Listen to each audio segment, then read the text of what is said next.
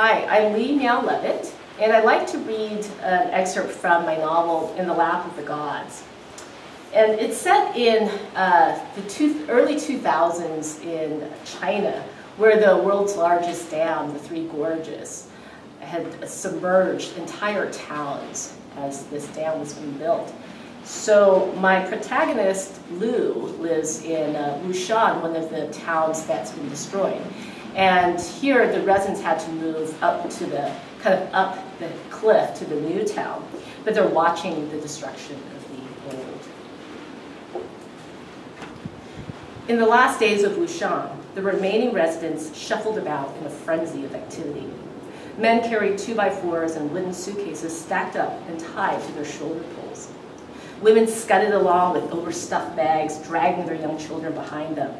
Lu bumped into a grandmother carrying a baby in the deep wicker basket strapped to her back. She seemed to be the only person moving with a slow gait, and Lu noticed a pensive look in her eyes. When he asked her where they were locating, she merely replied, "Far away." She blinked and then stared at him with her tired, sunken eyes. "I would rather die and be buried here. This will be a town of ghosts." On the prescribed day, the residents of Old Wushan climbed to vantage points all around the city to witness the final demolition. Lu found a spot on a hill leading up to New Wushan. It was a hazy day, and only the sound of cicadas chirping broke the stillness.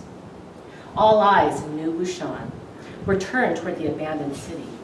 Old Wushan had a lawless, soulless element, and not many seemed sorry to let it go.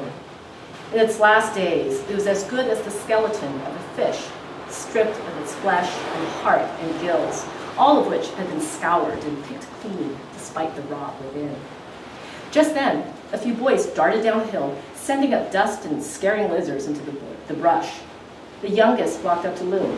"Hey, mister, what you doing?" Lu removed his cigarette and exhaled, waiting for the fireworks. Moments later, a great explosion rocked the hillside. The old city trembled, and then it began to tumble to the earth. Tall buildings tottered and fell like drunken men. Shells of low-rises crumbled and turned to dust. The resounding roar flushed birds out of the cemetery's trees. The raucous cries drowned in a din of dynamite that shook the entire valley.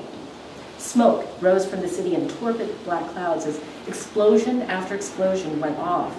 Old Wushan had become a ship tossed at sea, and when the storm subsided, the city would sink into a remorseless, watery grave.